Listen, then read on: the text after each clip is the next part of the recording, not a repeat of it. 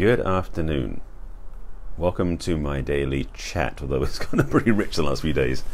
Before I jump into introducing myself, let me just tell you the title this week, or this episode. Today is number 481 in an ongoing series of talks, which I'll explain in a moment.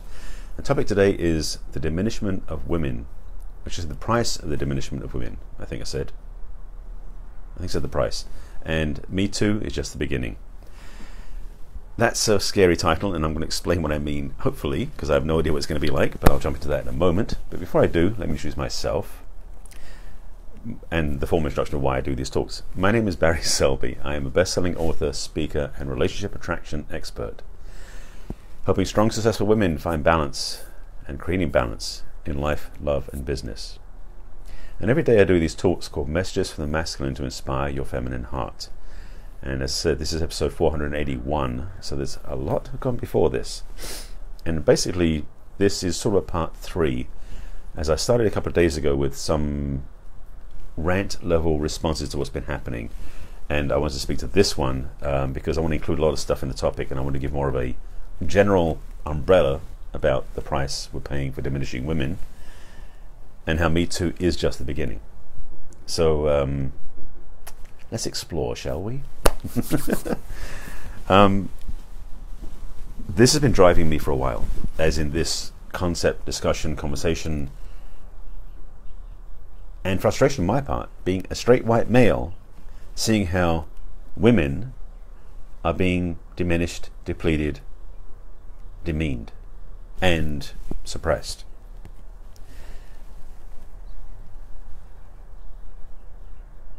Sorry, I'm just sitting with that for a moment going, that is really the core of it, and a lot of it for me, is this, there's a sense of frustration. I know there's some of my own history in here about how I've felt suppressed in my own upbringing, bullying, and stuff like that, but there's more to it than that for me. But I want to speak more to the topic at hand first. I'm not doing any self-disclosure unless it shows up. But what I'm aware of also seeing some topics of late. I did talk about this a few days ago. Hi Jade, nice to see you in my broadcast. Having seen some broadcasts of, some posts of late, I mentioned earlier about the whole uprising commentary about so many women I know as friends, clients, and people I know as powerful leaders expressing their Me Too experiences. But I want to speak to a different part of it now, because there's a realization. In fact, I was just happened to be watching a preview for a movie called The Chalice by a friend of mine, Kaya Alexander, who I'll link in the comments, or I'll mention in the comments, because it was just hitting on something that I'm very, very aware of myself, is the exclusion and the suppression of women in history. So not just the Me Too conversation that's happening now, at least for the last 5 years, but how women have been repressed, suppressed, externalized, exiled, removed from any level of authority in history, even though so many things women have done that have made the society what it is. I feel like there's a paradigm shift coming, a big one, which frankly I'm applauding and welcoming in, which is the feminine leadership that I personally, maybe not everybody, but I personally have been in great humility toward and worshipping of for several years now, and have a deep, I won't say yearning so much, as an appreciation of it showing up, because we need it more than ever. And I'll get into that in a moment, hopefully too, because there's a lot wrong with what's going on. There's also a lot right that can happen. And I believe the right path is with feminine leadership. I mentioned yesterday in the broadcast, talking about, actually, just the day before, it was yesterday, because I was talking about what a friend of mine shared on a conference call on Sunday, about how the difference between the masculine and feminine energy runs, which basically is that the masculine energy is more pointed, as in it's penetrating, it's impacting, it's directional. Scratch that. Directional is also both, but I'm using a different terminology here. But definitely that penetrating, pushing, and invasion energy is the masculine, which is the way the culture of this planet has been running for many, many years. For the feminine is more rounded, which is inclusive, inviting, and collaborative. And those two differences, those two energetic differences, is what are showing us where we've been and where we need to go. The culture we've been in for the last at least 2,000 years, if not longer, because of course more than 2,000 years ago we don't have really good, accurate history to go by. We've had a patriarchal, puritanical focus on the Western world particularly, and a suppression of the feminine. That's been the way it is. In fact, in the Bible, yes, I'm going to go in the Bible, I'm going to go there, yes, I'm going to go there, and I'm a nice Jewish boy from England talking about the Bible, so get over it. But in the Bible, there is a large section of the Bible that's missing from the Dead Sea Scrolls, which empowered the feminine goddess. They're called the Gnostic Scrolls, in case you want to look them up. Gnostic, which is, funnily enough, slightly shorter than agnostic. So agnostic, Gnostic are the same, are related, and the Gnostic Scrolls are expressing the feminine in terms of the goddess energy, which is somehow missing from the King James Bible. I wonder why. So it's not a recent thing that women have been suppressed or excluded or diminished. Our culture has been proactively putting men first, women second. That's the way it's been. Now, there's a difference between... I'll be careful I say this, because it could be dangerous. I want to say another... Let me try and angle from another angle, because I realize I could go down a very dangerous path if I go down that way, for myself at least. So, let me just quickly get back on track where I started with the Bible. There's so much about the Bible that's wrong anyway, and I won't get into that, but I'll tell you now, the Bible is one very good fiction. And people are going to go, what do you mean? What do you mean? It's like, if you read the Bible literally, you're in trouble. If you read it allegorically, you're in better luck. But there are also large chunks of the Bible missing. There's also the section of the Bible that actually Judah wrote is missing as well, because Judah was the villain. So you don't want to have him write in the Bible, because you want to make sure he's a real villain. Well, it may not be so much. So the Bible itself, the King James Version especially, is an incomplete book, and it excludes certain things. So we've had a religion, Christian faith, Catholic faith, based on the Bible, that was very much about putting women second because the Bible told them to. You know, Eve was Adam's rib, wasn't Adam's equal. So from the very beginning, in the beginning, the Bible has portrayed women as second class. Because the people who wrote the Bible, guess what? Were men. The people who wrote the Bible had an intention to make sure the message they put out there would govern the way society was run. Yeah, I know I'm working very thin ice here with some people. But I'm not scared of that. To quote one of my teachers, being a very spiritually based person, religion is for those people who are afraid of hell. Spirituality is for people who've been there. I've been there. So I'm not afraid of saying this out loud. I'm not going to get struck down by lightning or burn up in the fires of hell, because in the Jewish faith, there isn't a hell. So, and in the spiritual teachings, hell is what we do. Thank you, Lisa. I appreciate that. Preach. Yeah, I wasn't intentioned as preaching this one, but that's what I was just talking about. That's what came through. But being a spiritual person, I've come to see a much greater picture, and come from a Jewish faith that may give me a springboard, because the Jewish faith is different from the Catholic and Christian faiths. Duh. Because Jesus wasn't our Savior. You know, we had a different one. And I don't think he was really a Savior anyway. Elijah, that's another story. And I'm not going to get into the whole Jewish teachings, because that's not my skill set. Even though I did go through a bar mitzvah, I kind of quit at that point, so I don't have a lot of teaching on that point. But I want to say this.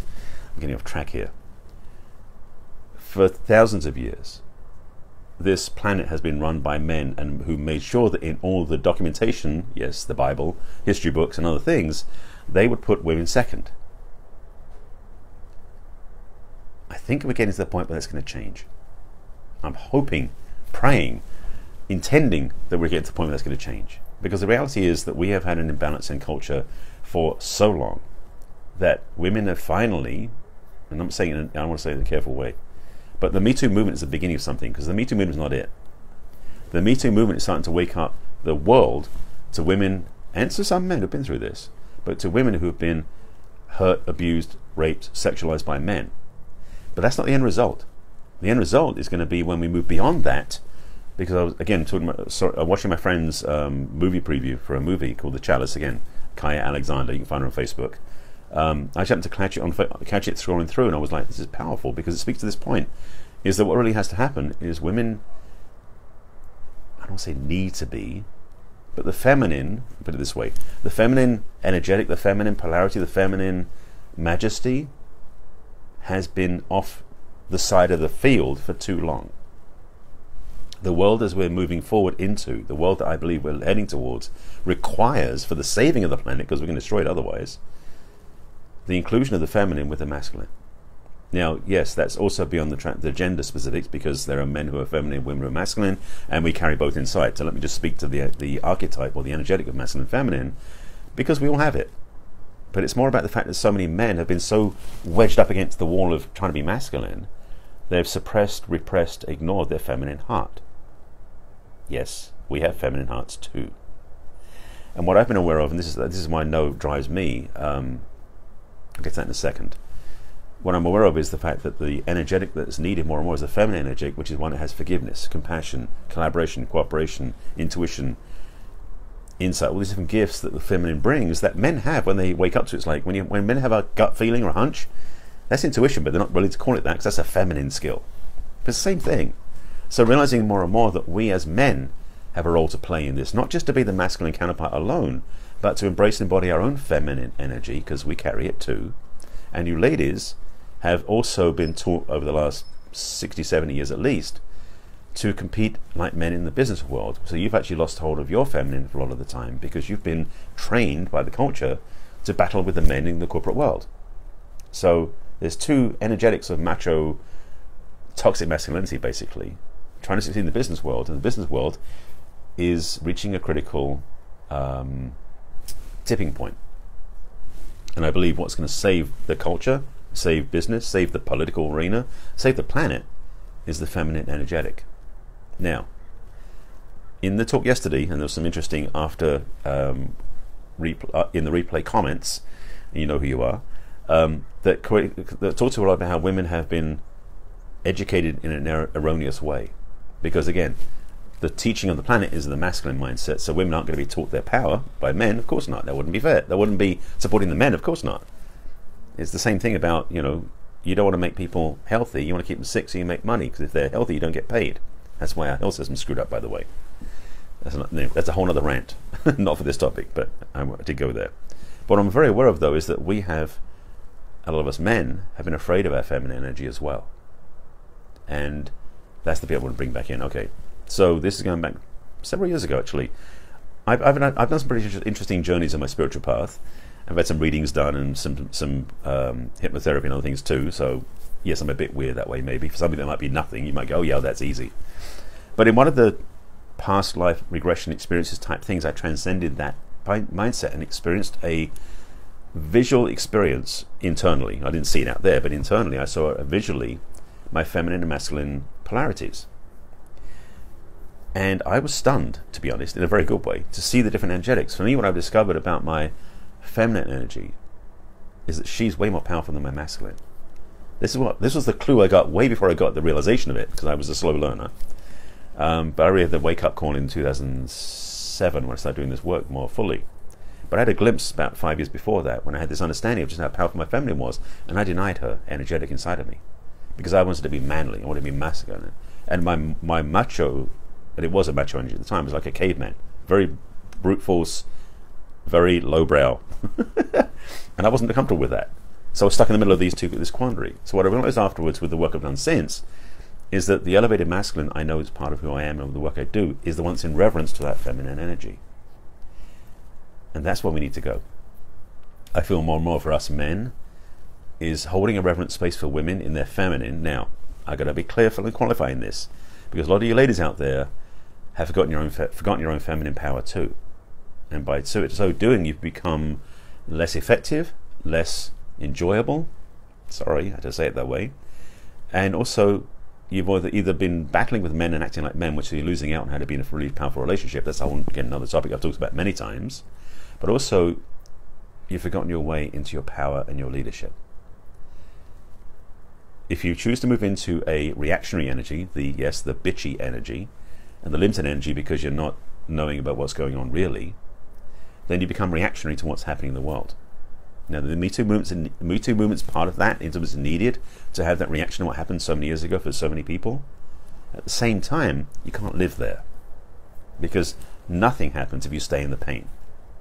Until you heal those traumas, and yes, justice, penance may be required for those who did those actions, but if you stay in the pain, nothing happens. They may get incarcerated, may get imprisoned, may get may pay a penance, but you unfortunately don't get healed because you're stuck in the pain. So the Me Too movement is a stepping stone. The Me Too movement is a beginning of the journey that we have yet to go through. And I talked about Me Too a couple of days ago, and this has been a very rich exploration. Just to see you clear, I'm not coming from a script. This is exploration for me. So you're watching me like pull things apart. So your comments are welcome, and certainly afterwards when I sign off, you can definitely have comments there again. But for me personally, what I'm realizing more and more is the call from this place inside is the feminine leadership that is both ours as men who own our feminine as well as our masculine, and for you ladies who also own your feminine and your masculine energy, because you have both, we all do. There's a call to bring that feminine energy up and out into the world in a way that's going to help us heal, transform, and grow to the society we've yet to become. The true calling of our planet, the true calling of our world, requires both to work, or we're going to kill it. That simple. So this planet has, according to the climate scientists, is reaching or has reached or is very close to or has exceeded, gone past the inexorable point where we're going to destroy the planet. Well, the thing is, we won't destroy the planet. We'll destroy ourselves. The planet will get over us. It's done it before, it'll do it again. So our opportunity is to change that course. Now, environmentally speaking, that's a whole other excuse me. Environmentally speaking, that's a whole other conversation I don't have the context for or the wisdom for to give you here. You can do your own research. But at least in our collaboration, societal understandings, communications, laws, agreements, leadership, the feminine energy is needed. And how that's going to play out, I have some ideas. I'm open to discussions. I don't have the answers. As I said, this is a beginning. McCall, McCall, you're in the conversation. Of course you are. True, the wisdom of duality, two energies that keep each other balanced. I don't want to keep. So my trigger is the word keep, because I don't want to feel like they're contained. So I would say yes to that, and I'd say two energies that balance each other. Maybe not even say keep each other balanced, but two energies that do balance each other. Because that's the thing. Is when we're both expressing naturally, fully, it is an equal balance, and it's an easier dance. That word keep buggers me, so that's just me. So, your phrasing is fine. I just have my own perspective on it. But yes, it is that. And it's that oneness that comes from the duality. It's the oneness of having unity between the masculine and feminine that comes together in harmony, in collaboration, in balance, and then can create the change. And that's where I think we're going. At least that's my delusional vision of the world. That's where I feel we need to go. So this is a short nudge in that direction to speak about this more. Again, this is partly inspired by the video I saw just earlier, which is the trailer for my friend's movie. That looks really on point about this, and so I'll put the link to that video in the comments too, so you can watch it for yourself. I think that's it. That's it for now. Again, as I said, this is the third video in a row of an exploration. I'm unpacking a suitcase of new things coming out for me about this paradigm of Me Too, of women, about how things have not worked and how they can work. So this is just a meandering path for me, because I'm not on a mission. The mission isn't there clearly for me yet. It's coming, so these talks are here for that. So I thank you for being with me, as always. I thank you for watching as well. I do invite your comments afterwards if you're watching in the replay, and I do thank you for your participation, even if it's challenging, because it's not always the answers. So I do say thank you, as always, for being with me on these talks, because they're an exploration of my own. I do invite you to add your comments below. If you have any questions and thoughts and you want to reach out to me to talk about it, you can reach out to me over social media. For those of you who know how to find me. This, by the way, is on Facebook Live, and it will go onto my YouTube channel, which is Barry Selby. The playlist is Messages from the Masculine, and also go on eventually on my podcast on iTunes, which is Messages from the Masculine as well. You can subscribe to those channels. You can also download as needed. And if any questions, reach out. I'm open to discussion. Again, thank you for watching. I'll see you again tomorrow, same time, same channel. 5 p.m. Pacific time, Facebook Live. I'll see you here. Take care. Bye.